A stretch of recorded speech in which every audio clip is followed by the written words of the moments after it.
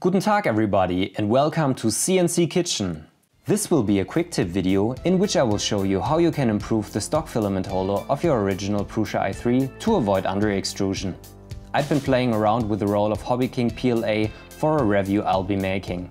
During the first prints I noticed that the parts sometimes had weird artifacts on the surface and lots of irregular under extrusion was visible. During the next print I took a closer look at what's happening and noticed that the filament spool made strange noises and seemed to be stuck from time to time. I then took a PVC pipe, which you can find in any hardware store, and cut a piece which is a little bit longer than the filament rolls are wide. I mounted the pipe in the same standard filament holder so that the roll is now being bared on the pipe and not the posts of the holder.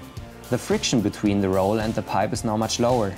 Still, I'm not a fan of spool holders with ball bearings, since there should be a small amount of friction to help the filament unwind nicely.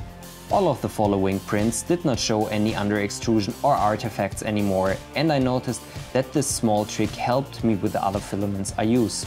If you like this video, give it a thumbs up, leave a comment if you have questions. If you want to see more of such videos, please consider subscribing to the channel. Thanks for watching, auf Wiedersehen, and I'll see you next time.